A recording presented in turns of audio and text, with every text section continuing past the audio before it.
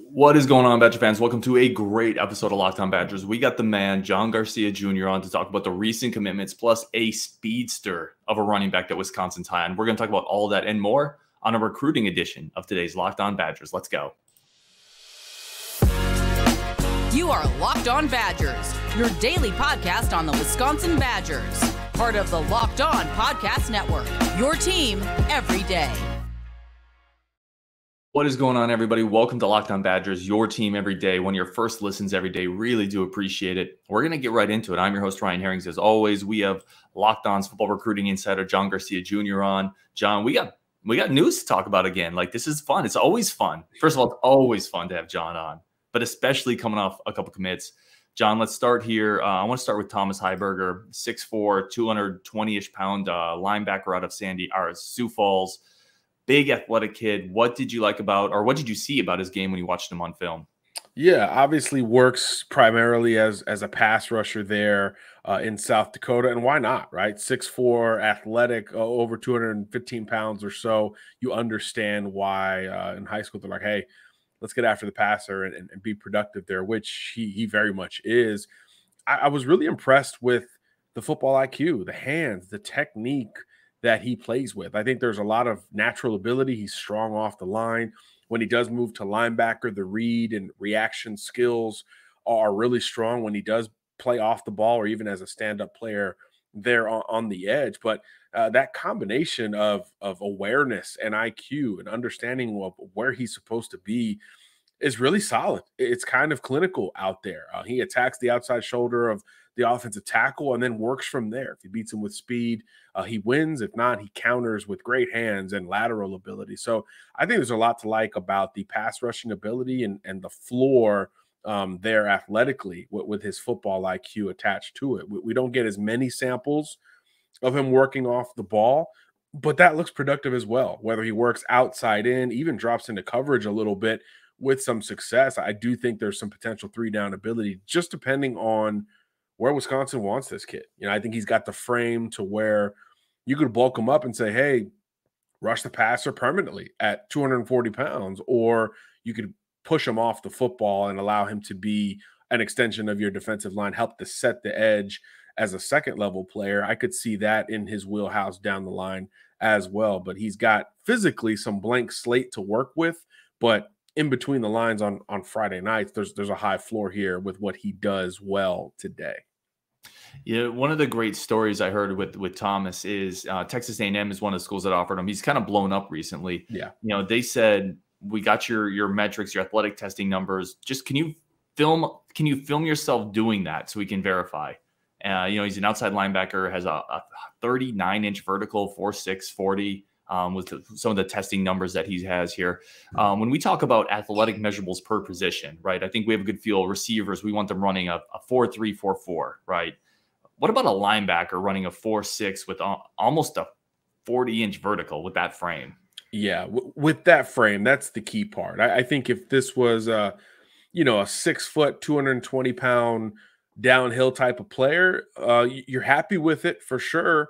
But it just means a little bit more when you look at 6'4", 215 on there with these numbers. You say, oh, and now it becomes very noteworthy because you can utilize him as a true speed edge rusher or keep him there at the second level. He is fast enough, clearly, and explosive enough, which is the measure of that vertical jump, to where he can absolutely play almost anywhere on the edge in the front seven. First level, second level, he could play off the football if you need him to, and you should feel comfortable there. And we get samples of all of that on Friday nights, which is just as important, if not more important. So I just think he creates a blank slateness to him to where his body can develop in one of two ways, and you're kind of okay with it in either way. If he's a full-time pass rusher or a true off-the-ball player, you're fine with it there, because if you think of the modern game and what you have to combat, the offensive tackles are getting longer and smaller, right? So they're built to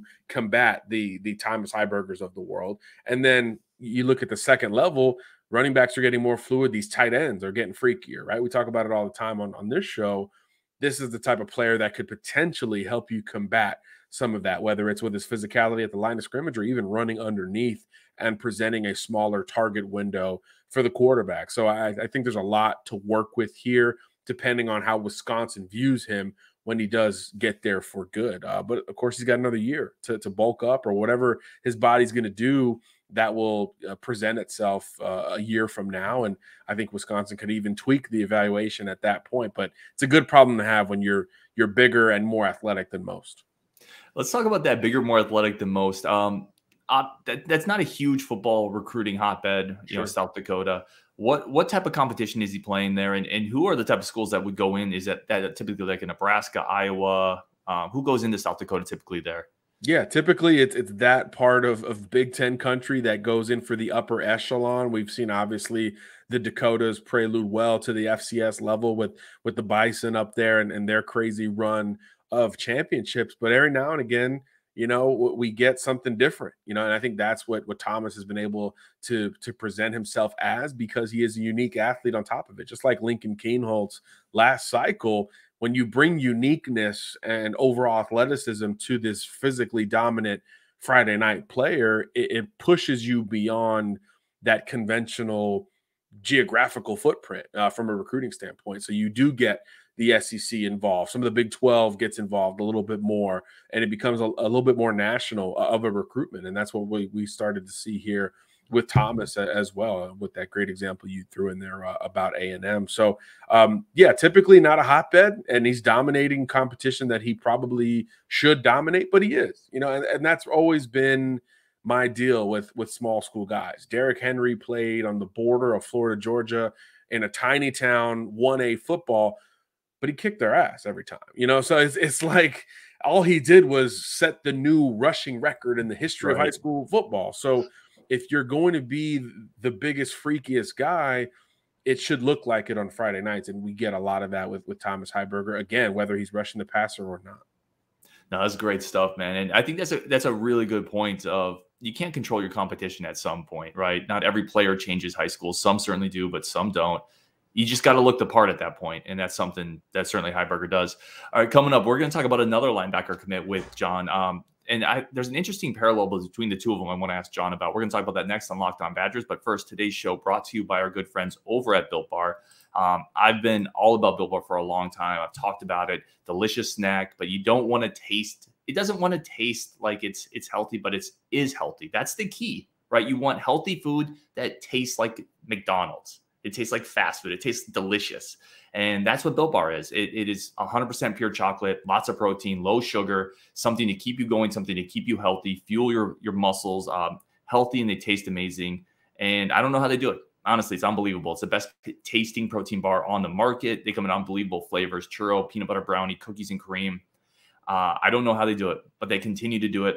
And you no longer have to wait for a box to be delivered. They've gone mainstream because they've blown up, because people love them.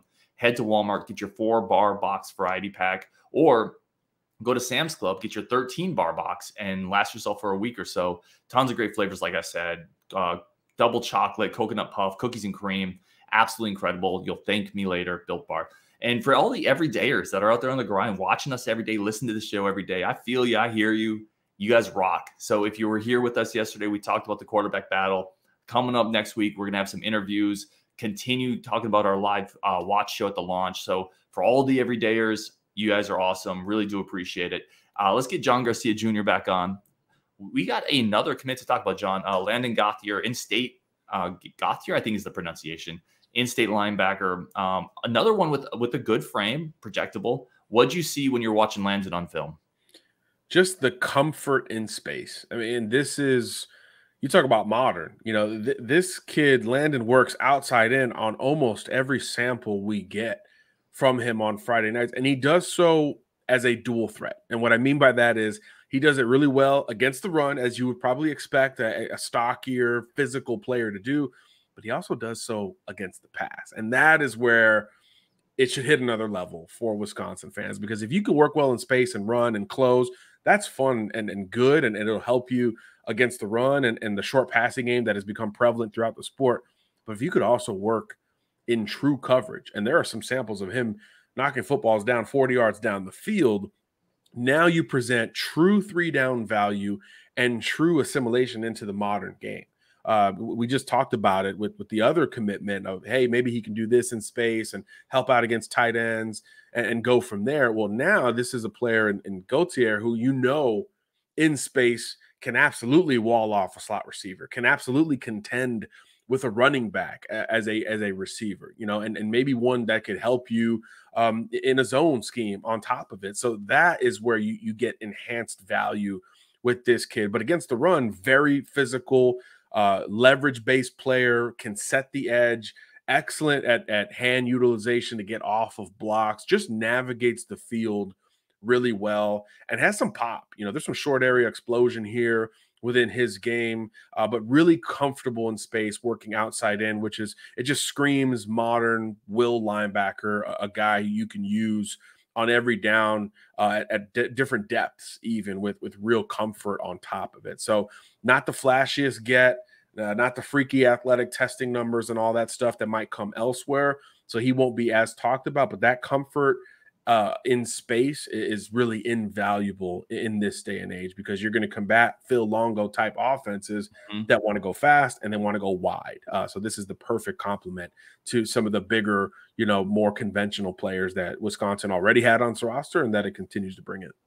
Yeah, I thought whoever cut up his highlight film did a great job too. Because like the first clip, he's dipping his shoulder pass rush. The second clip, he's in coverage. The third clip, he's stacking and tackling, extending a play, and you really see the whole package there.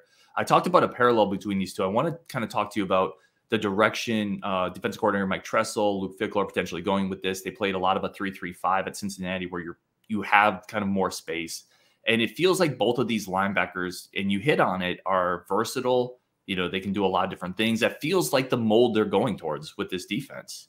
And they both take on blocks so well. They can both set the edge. In theory, these could be, your edge setters on either side of the line, just one from depth and one maybe a little bit closer to the line of scrimmage. So, yeah, that is so important in any scheme, but especially in the 3-3-5. You're asking your guys to just do more, because you're dedicating so much personnel to the back end that your front six in this case really have to do more and occupy to the point where it's not a weakness. Because you used to play Madden or NCAA on PlayStation, and it's like, oh, West Virginia's running the 3-3-5, we're gonna run it right at them, right? So that's the expectation, because there's just less bodies dedicated to stopping it. So that means each guy has to do a little bit more. So if you can play in space and also set the edge, it brings more value. Or in Thomas's case, if you could rush the passer and set the edge, it brings more value. Or play in space just a little bit as well, it just brings more value on the front end of that. And these guys are already showing that as juniors in high school, which is really encouraging, because you hope to enhance that ability at the next level. It's not always about how do you round out your game, what do you add to the arsenal. Can you strengthen a strength and really make that your calling card on Saturdays where it matters most? I think if that happens with either of these two guys, they're going to get in the rotation sooner rather than later. One of the things I talked about with Landon specifically, like it feels like every other recruit in this class, and John, we talked about everyone. We talked about Matt Toyer, the two tight ends, Steck and Booker. We talked about Heiberger. We talked about Jensen. They all feel like kind of obvious gets to me. I mean, they're great wins, but they're players you watch on film. The measurables are there for really all of them, and you're like, yes. This one feels like the first player in this class the staff has gone out, not a big offer list yet, doesn't have the elite athletic measurables necessarily. It's like their first real evaluation, maybe against the grain. The track record for Fickell, for Tressel, for developing, for finding, I feel like that should make Badger fans feel pretty comfortable when they go out there and pluck a guy that doesn't have a big offer list. Yeah, let's trust the evaluation. And look, Landon's in state too. We keep talking about how loaded the state is and how rare that is. If you're going to miss, you miss on one of two things. You either miss on the measurables. Look, you miss on a guy who's just freaky athletic and just never figured it out. Fine. Nobody's going to fault you for that. But if you miss in another direction, let's miss on a high floor player within state lines that could push a pipeline. And that's exactly what Landon provides coming out of Green Bay. So I do think that that's a safe bet. And if there was worry from an evaluation standpoint, this green light doesn't come in April. It comes in December or January. And you're like, oh, we got an extra spot. Let's throw the in-stater a bone. This is not that. This is, 7, 8, 9 months ahead of time taking an in-stater you feel good about from an evaluation standpoint. It's almost, let's grab him before he blows up.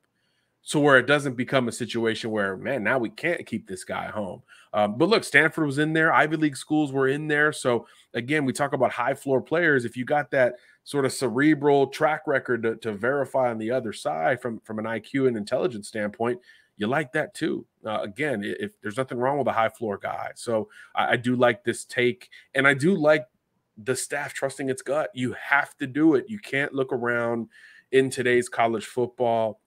You'll be left behind. To have that within state lines on top of it, to me, is more the reason to take him this early. Take him off the market. Take him off the board. Don't let anyone else come in and move on from there.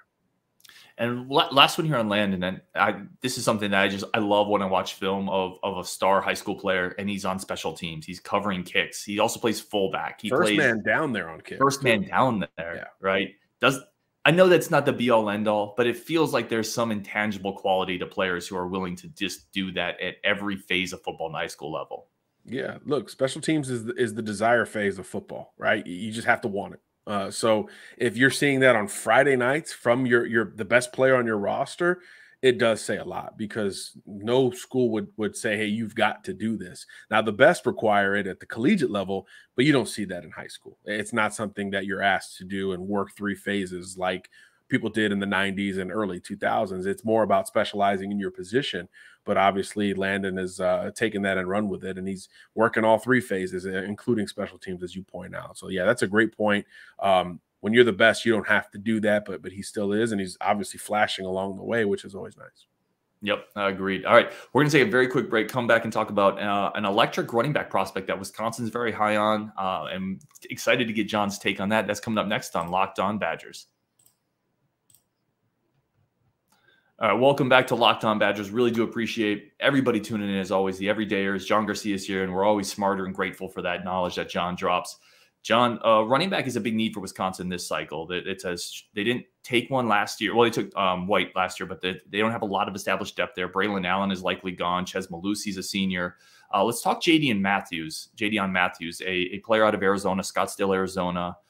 Good football in that area. We've talked about that before. Great football, yep. Really good football in that area. 5'10", 170, a really strong kind of Pac-12-ish offer list. What do you like about his game? What have you seen watching him on film?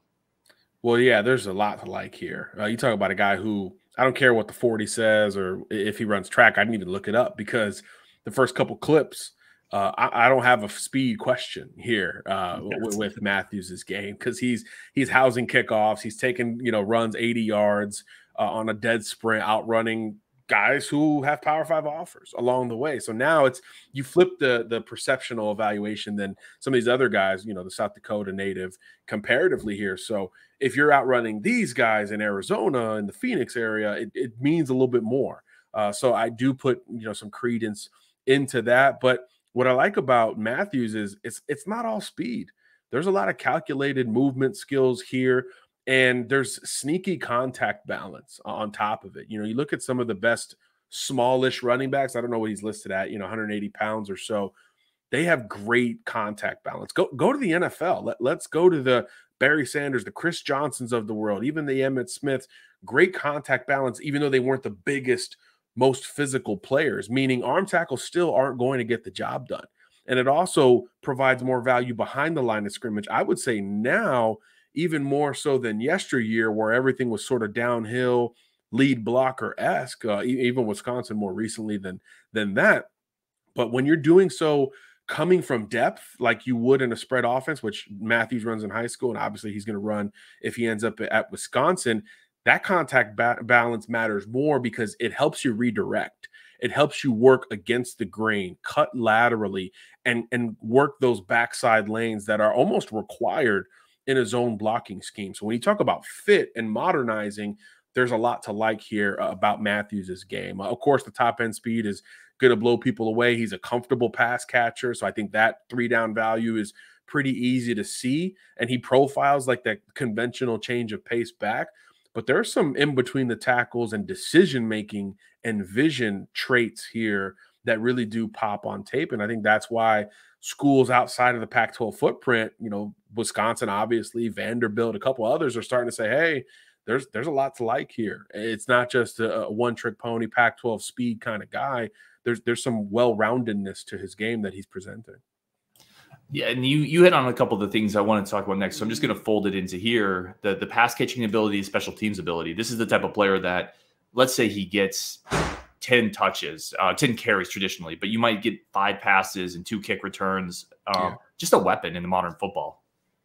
Absolutely. Gadget guy, throw him a bubble screen. I mean, split him out at slot, obviously factoring in the return game.